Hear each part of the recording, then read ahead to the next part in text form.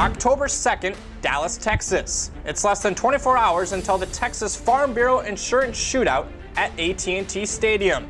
For referee Reggie Smith and his crew, the importance of teamwork starts long before kickoff. What I like to do as a crew chief is create an atmosphere where we can genuinely like one another off the field. You know, we've got guys from Philadelphia, Dallas, San Antonio, Kansas City, Topeka, Tulsa, that we can like each other off the field.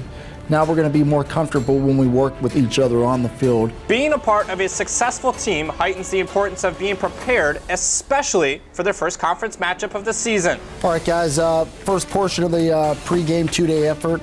You know, briefly, we're going to be here tonight before we reconvene at 8 a.m. tomorrow. All right, I'll lead off. Number 1, A, 1st and 10 at the B-17. Number 2, fouls offset, retry at B3. If we have the same scenario tomorrow, we'll get on the 0-2-0 system and I'll say, hey, Mark, what's he want, 4th and 3 or 3rd and 27? Again, when I come to the headset, I'm going to say, Jack, the ruling on the field is, or was, let's be prepared to offer, you know, help and assistance to our partners, speak up when we need to speak, and be quiet when we need to be quiet.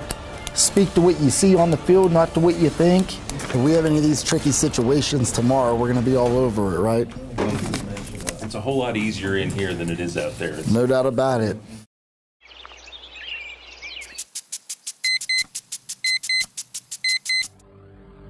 All right, guys, week 5 underway.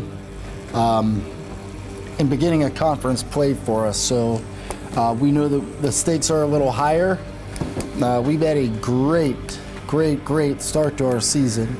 I mean, 4 weeks in, and you know, more things that I'll talk about down the stretch, but let's just jump right in. Officiating is about doing the basic things right. And if you do the basic things right, you're going to have a good season, a good game, a good career.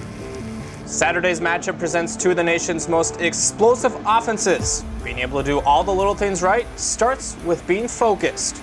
Who's on this block? Right there, I would be on that, the field judge or tight. Right now, but when are you going to transition? You can't really leave that block to come to this one over here because those guys are locked up. From a year ago, we've learned, hopefully, you know, hey, focus. 212 plays. We've got to be prepared to focus for 200 plus plays today. So that's our challenge. You know, the state of our crew, I think, is very strong. You know, I've been ranting and raving over the course of, you know, 4 weeks on how well our communication has been, on how well, you know, we get along both off the field and how that translates to what we do on it. You know, that's my goal as a crew chief, to build an atmosphere where we're comfortable with one another, where we've got the level of trust that everybody is going to DYFJ, and we know what that means. But we've got jobs to do, and we do them very well. What's up, guys? All right, I'm hanging in there, you. But on weeks where, you know, we're not being used in the Big 12, you know, we'll work in the Mountain West or Southland conferences. But I mean, overall, I think the snaps help us, you know, to get better. I mean, I know I wouldn't want to sit at home. Deep into the bowels. Deep into the bowels of Jerry World. Here we go.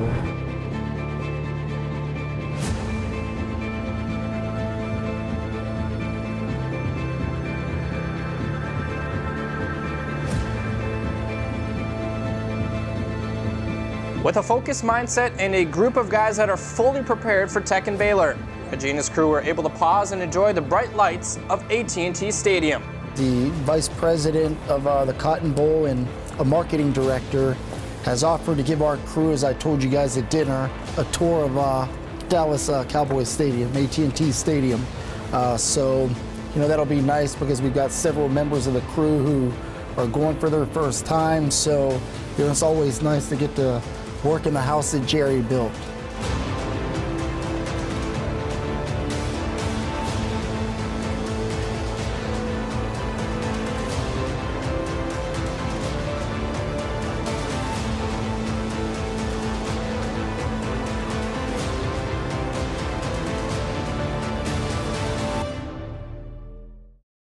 It's 12:50, 100 minutes before kick, and the official start of pregame for today's officiating crew.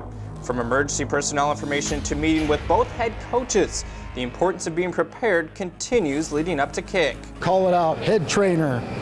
You know, run the meeting, and that's your little spot to shine there. All right. How's it going? Going well. Good. You guys are off to a very good start. So far, you know, Good. Still early, but we'll see how it all goes. Good. Y'all doing okay? Who'd y'all have last week? Last week we had the Friday night game. We had Boise State at Virginia. Okay. If it does work out where they win it, want the ball, then we'll have a guy talk. But We got to choose what goal to defend. Yeah, we don't want to get caught in that other. Absolutely, won't allow that to happen. Thank you. Yes, sir. Appreciate it. Any questions for us, Coach? No, sir. No. But you know, of course, they're tempo and we are too. So it'll be a Track meet. You got a good C. Is he? Yeah, he's a young guy. Come on. Sturdy legs, sturdy legs. Come on. All right. Well, let's have some fun. You guys played a great game last It's a week. heck of a ball game, yes, sir. This one should be fun too. We're anticipating it. Warm up a little extra for this one now. Yeah, track meet. We're ready. Just so you know, substitution-wise, you know, we know both of you like to go fast. Right. If you at any point run a play into your bench area, we're going to presume that you're subbing. Yes, sir. Other than that, Perfect. if Baylor wins the toss, they want the ball. If Tech wins and defers, they want the ball. All right? Texas Tech, the only thing Coach Kingsbury mentioned was the screen pass that we saw on film where they've got number 1, number 2 in the double-double. Guy will go out, block ahead. Pass will be caught at or behind the line of scrimmage. 61 minutes to kick. Time to go.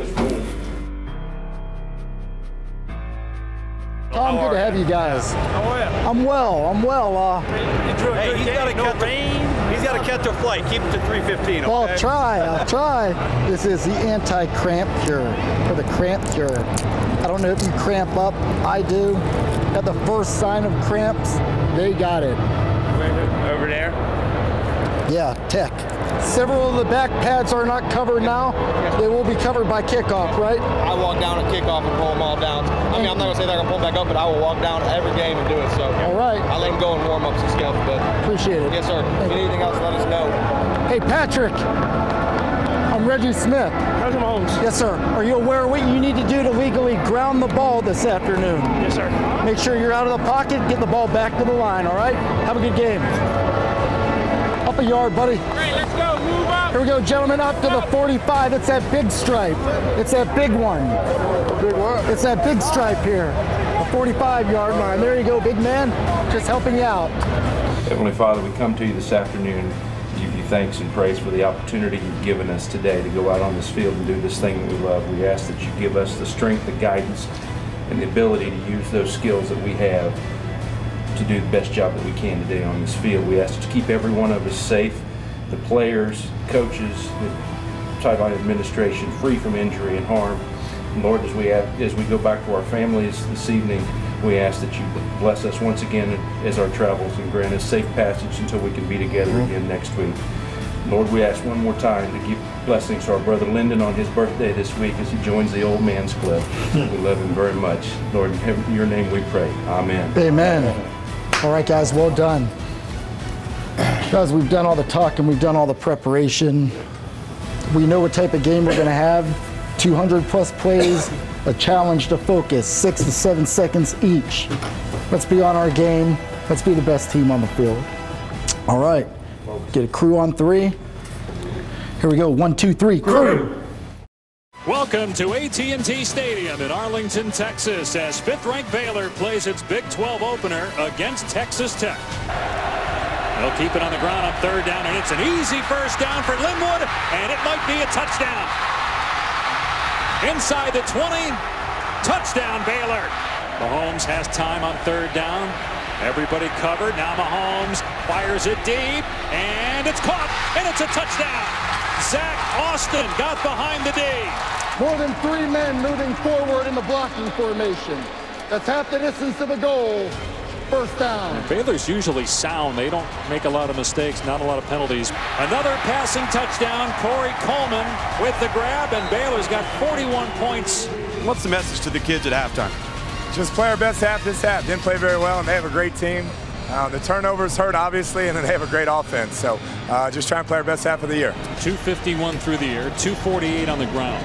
5 pass plays at 20 yards or more, 5 run plays of 10 yards or more. Mahomes with a pump fake, got Oakman off his feet, and Mahomes will run for the first down inside the 15, stays in bounds, and into the end zone for the touchdown. Russell completes it to Coleman, great miss, going for his 3rd touchdown and in. That's it from AT&T Stadium here in Arlington. Our final score, Baylor 63, Texas Tech 35. So long from Arlington. 35-63. Time of kickoff, 2:36. Yeah. End of game, 6:15. Yeah. That's 3:39 game time. Post game. For most, that means the game is over. But for today's officiating crew, the job is far from complete. Did you get a look at the blocks below?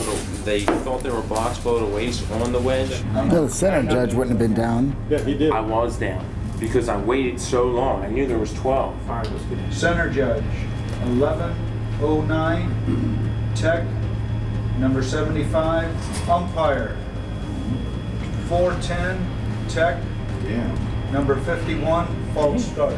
We had a no-hitter today. Nobody. Mo and I had a one-hitter. Yeah, the only thing he called against Baylor was picked up. No, that was. No, I'm kidding. After reviewing today's game, Reggie and his crew head their separate ways and prepare for Week 6 of the 2015 Big 12 football season.